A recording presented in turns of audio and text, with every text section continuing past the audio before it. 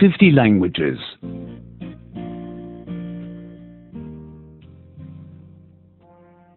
77. 77. 77. Giving reasons 3. 이유 말하기 3. 이유 말하기 3. Why aren't you eating the cake? 당신은 왜 케이크를 안 먹어요? 당신은 왜 케이크를 안 먹어요? I must lose weight. 저는 살을 빼야 해요. 저는 살을 빼야 해요. I'm not eating it because I must lose weight. 저는 살을 빼야 해서 안 먹어요. 저는 살을 빼야 해서 안 먹어요. Why aren't you drinking the beer? 당신은 왜 맥주를 안 마셔요? 당신은 왜 맥주를 안 마셔요? I have to drive. 저는 운전을 해야 해요. 저는 운전을 해야 해요. I'm not drinking it because I have to drive. 저는 운전을 해야 해서 안 마셔요. 저는 운전을 해야 해서 안 마셔요. Why aren't you drinking the coffee? 당신은 왜 커피를 안 마셔요? 당신은 왜 커피를 안 마셔요? It is cold.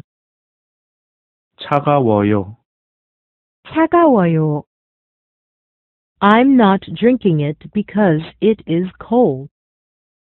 저는 차가워서 안 마셔요. 저는 차가워서 안 마셔요. Why aren't you drinking the tea? 당신은 왜 차를 안 마셔요? 당신은 왜 차를 안 마셔요? I have no sugar.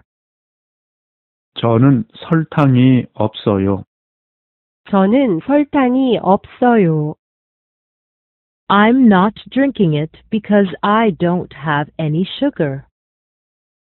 저는 설탕이 없어서 안 마셔요. 저는 설탕이 없어서 안 마셔요. Why aren't you eating the soup? 당신은 왜 스프를 안 먹어요? 당신은 왜 수프를 안 먹어요? I didn't order it. 저는 그걸 주문하지 않았어요. 저는 그걸 주문하지 않았어요. I'm not eating it because I didn't order it. 저는 그걸 주문하지 않아서 안 먹어요. 저는 그걸 주문하지 않아서 안 먹어요. Why don't you eat the meat? 당신은 왜 고기를 안 먹어요? 당신은 왜 고기를 안 먹어요? I am a vegetarian. 저는 채식주의자예요. 저는 채식주의자예요. I'm not eating it because I am a vegetarian. 저는